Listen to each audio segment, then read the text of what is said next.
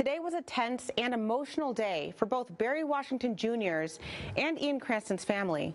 Washington's mother, LaWanda Roberson, says it's a day of justice. I was very, very nervous. I couldn't compose myself. I was shaking. The verdict for the Ian Cranston trials arrived 6.5 hours after jury deliberations. After a little more than a 2-week trial, with attorneys trying to convince the jury whether or not Ian Cranston acted in self-defense, members of the gallery sat visibly uncomfortable as they waited. One of the members of Washington's family began praying, his mother already tear-struck before the judge walked into the room.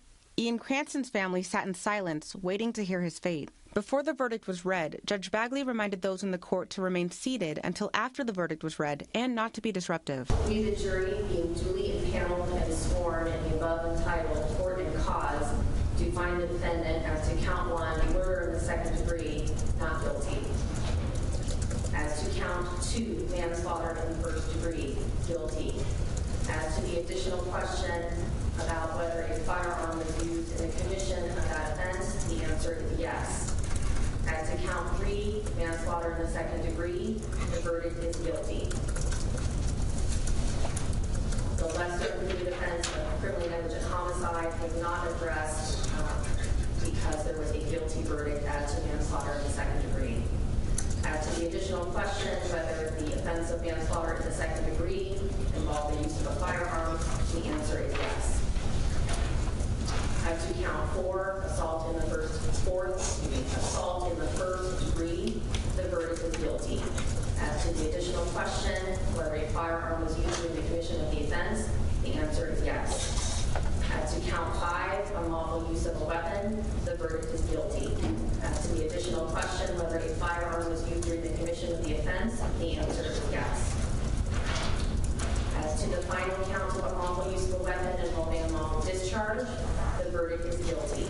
As to the additional question whether the firearm was used during the commission of the offense, the answer is yes. Washington's mother cried as the verdict was being read, calling it justice for her son. I'm just so happy that I know that the jurors this was a hard case, and I'm just happy to have some sort of justice.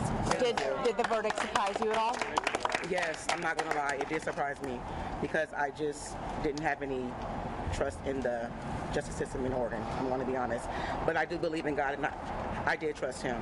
After the court was dismissed, we had a moment to hear from the defense, who says they plan to appeal.